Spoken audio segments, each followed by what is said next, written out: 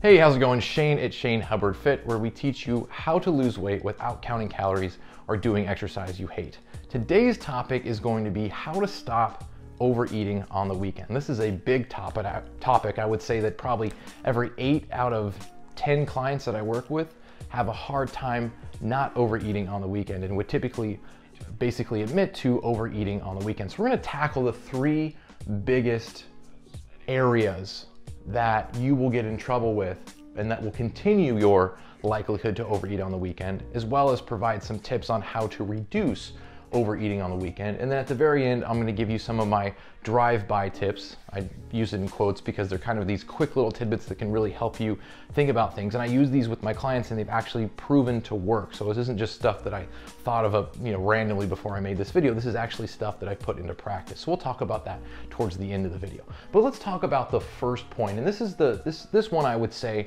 is probably the best place to start. And that is avoid restrictive dieting.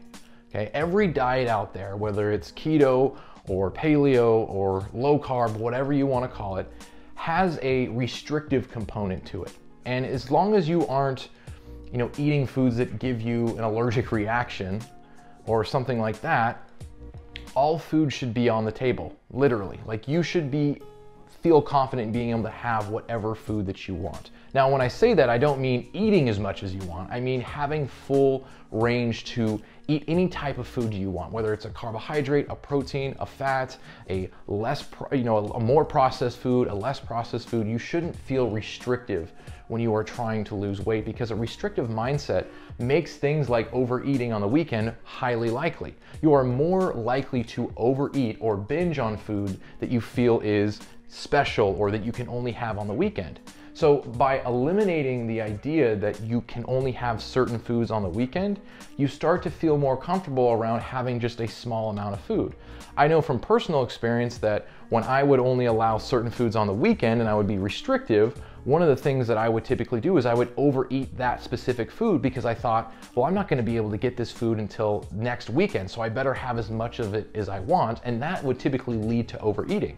So by being more restrictive, you actually make it harder on yourself to not overeat the food, okay? So avoiding restrictive dieting is probably the most foundational tip that you wanna start with, okay? So that's number 1. Number 2, eat more high volume, low calorie foods, right? So in the description of this video, I'll put a list of very high volume, low calorie foods.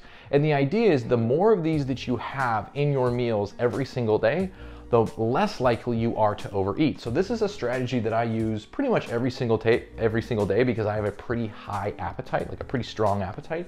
And I found that for me personally, I like to eat until I'm full. And I would imagine that you do too. The problem is that our bodies do not understand when to stop based on calories. They do it based on how full we feel, so the volume of our food. So volume represents the amount of food, like a physical representation of the amount of food. And low calories is obviously a nice little benefit because we can eat more high volume food if they are also low calorie. Now the opposite of that would be something like potato chips, right? That's a food you can eat in high volume, but it also is really easy to stack up those calories.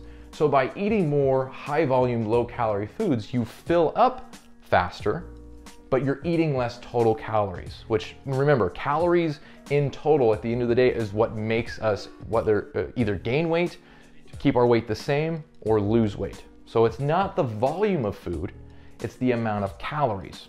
So by naturally including more high volume, low calorie foods, you're going to fill up sooner, which means you're gonna eat less total calories. And the way I use this on the weekend is I just eat a small portion of high volume, low calorie food as kind of like, think of it like a warm up, right? When you're gonna work out, you warm up first and then you do your full workout, or at least you should be doing that. So think of that as the same as like kind of this approach is you eat a small portion of high volume, low calorie food and then you have your meal, all right? So an example of this is what I personally do is I'll have a small bowl of kimchi, fermented vegetables. All right, you can also do things like pickles. There's a whole bunch of them. Again, I'll put the list down below so you can get an idea of what some of these low calorie, high volume foods look like. I'll have a small bowl of kimchi and then I'll have my full meal. And on average, I eat about 25% less of my full meal because I've already started to fill up my stomach with some high volume, low calorie foods. All right, so that is probably my #1 strategy.